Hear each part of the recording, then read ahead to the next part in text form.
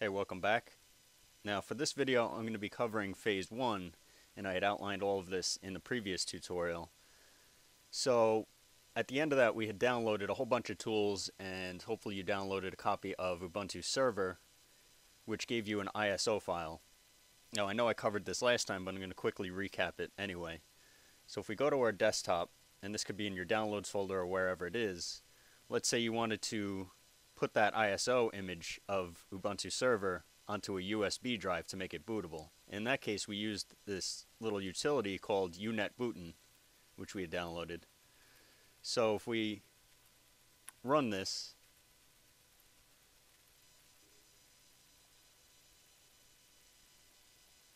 we'll just select yes.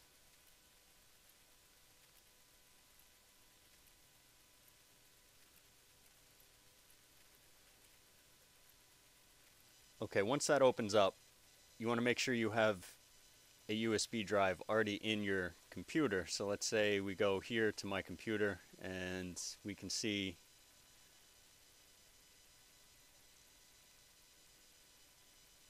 this one is being labeled as disk J.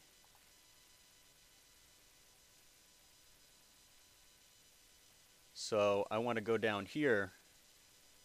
They give you two options. At the top you can select a distribution and it has some preset settings for you, but we can just go ahead down here, select disk image.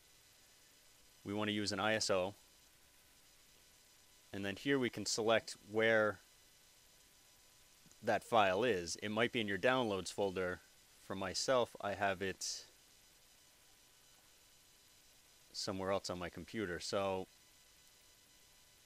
we'll just go to Linux, Ubuntu Server. So here is our Ubuntu 12.04 Server Edition 64-bit ISO file. So we'll select that and select Open. And now here you want to make sure we want to use USB drive. And this is important. Make sure you select the correct drive letter, because if you select the wrong one, you're going to end up overwriting some files that you probably want. So I had double checked, and this is our J drive. And now I would select OK. I'm not going to actually go through with it because I already have something on there that I want. But you'll let that run its course. Now, alternately, if you wanted to use the CD or DVD method, we said you could use a program called DeepBurner. So if we go to that and open it up, it'll prompt you for one of these choices. We want to burn an ISO image file, so we'll select that and go to Next. And now down here you want to select, again, that file that you had downloaded. So Ubuntu 12.04 Server. We'll select that and Open. Now just make sure that you have the correct DVD or CD burner selected here. Put a blank disk in, and then go up here to the top and select Burn ISO. When all of that's finished, you'll now have a bootable CD or DVD, or if you use the other method, a USB drive. So now once we have that, we can go ahead and actually install it to our new computer. Now, obviously I can't record my screen on a fresh install, so I ended up using my GoPro camera, which is why it has kind of a fisheye look to it. But I'll walk through that now.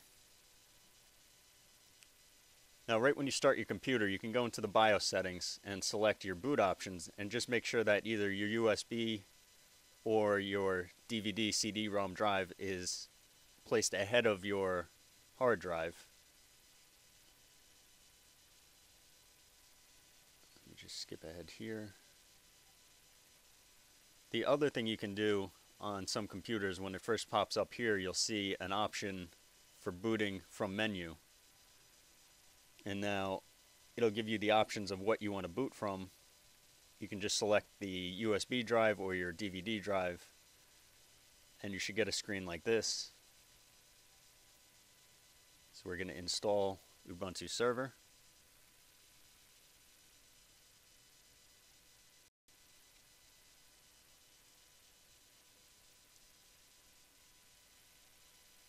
Just select whatever is appropriate for you. English, United States works for me. Now this you don't really need to do. You can have it detect your keyboard automatically.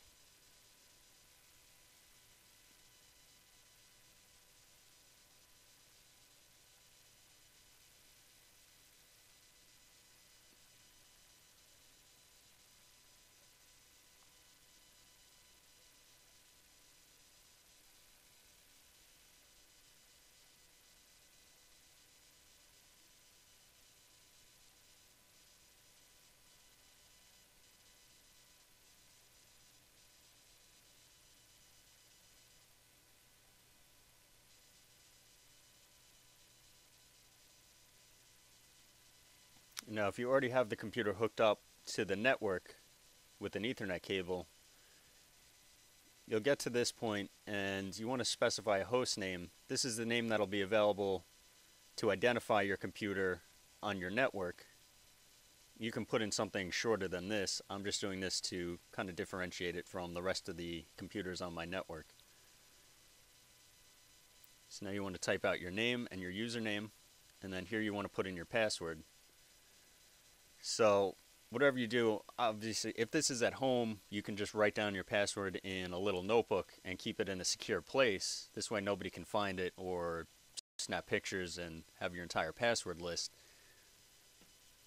It's not really good practice in a more work environment or elsewhere to write down all of your passwords because it's kind of a security violation, but at home, feel free to do that. This way you don't forget.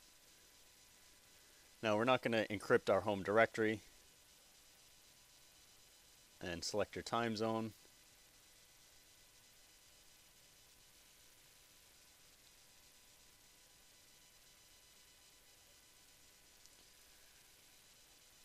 Okay, in this situation, and this is kind of a newer option, but you can use what's known as logical volume management.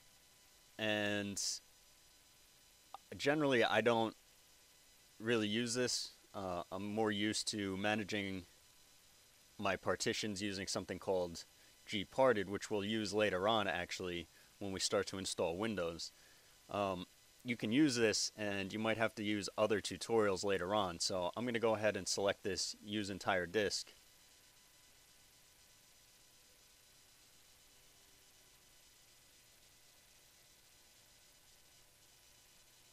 And I'll just note, if you had other operating systems, if you had Windows already on there, that would wipe out your previous installs. So here you can review all these changes, go over to yes and hit enter. And now you'll actually start writing information to the hard drive.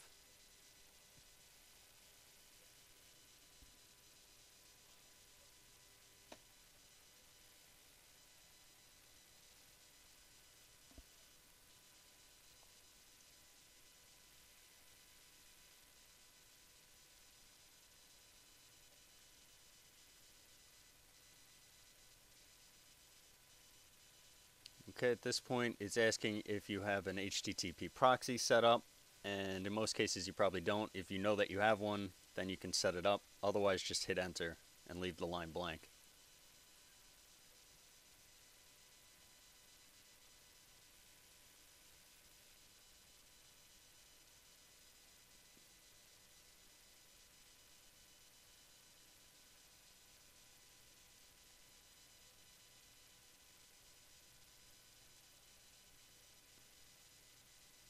So at this point, it's going to pop up with a window in a second and ask us to install a couple of different packages if we want. And since we're setting up Ubuntu Server, it's going to make sense for us to use it as a web server later on. So I'm going to go ahead and select the LAMP package, which is, again, Linux, Apache, MySQL, and PHP. And that'll allow us to start creating web pages or websites later on, or interact with a database and do a whole bunch of other stuff. So you can actually leave it blank and install all of those packages at a later point. Actually, before we get there, it's asking if we want to configure automatic updates, which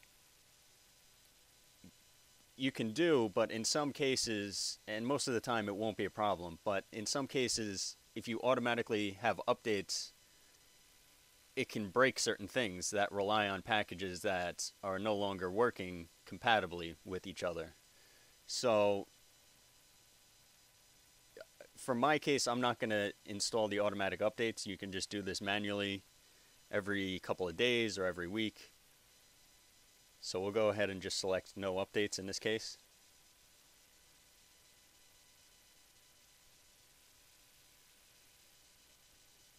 Okay, so this was the software selection I was talking about, and in our situation we're just going to use the LAMP server, and we want to install this OpenSSH as well. And what this does is allows us to connect to our server remotely, either from other computers, be it Windows or Linux, inside of our own network, or we can open up the firewall later on and allow ourselves access from outside of our home network. So if you're on vacation, if you're at work or at school or at somebody else's house, you could actually connect to your server and do some work on it. So those are the only two we're going to install for now. And you can hit tab to get back to the continue and hit enter. And now it'll continue to install all of those packages for us.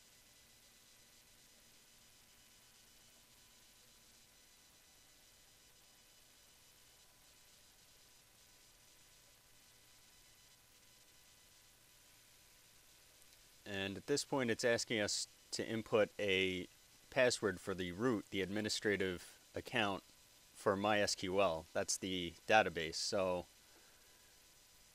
just go ahead and put in a secure password.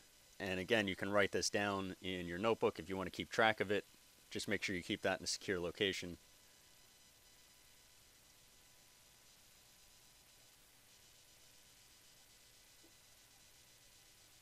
So you input that password twice and hit enter, and it's going to continue to install.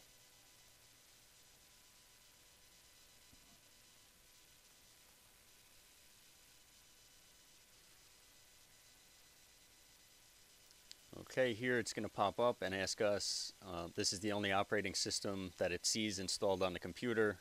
Do you want to install the grub bootloader? So we can go ahead and do that. Just hit enter for the yes option.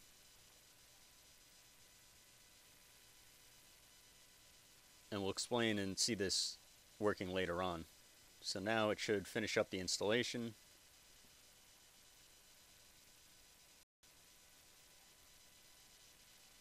And here it says the installation is complete. Make sure you remove either the USB drive or the disk from your tray and hit enter to restart it. If you don't take it out, then it might restart the installer and try to reinstall another copy of Linux. So just take that out and let it boot up normally now. And we saw grub pop up for a second.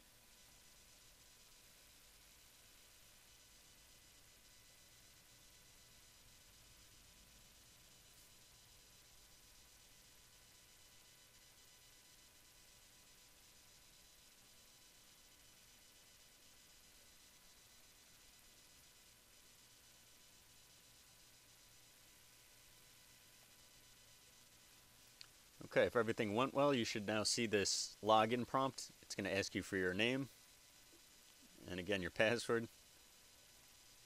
And if you input it correctly, you should now see a screen that looks like this. So at this point, we actually have a fully working copy of Ubuntu Server, and in a later tutorial, we'll begin actually working with Linux and Ubuntu to see how all this works. So for the next tutorial, we're actually going to go ahead and take a copy of Windows 7 and install it as a dual boot right alongside this.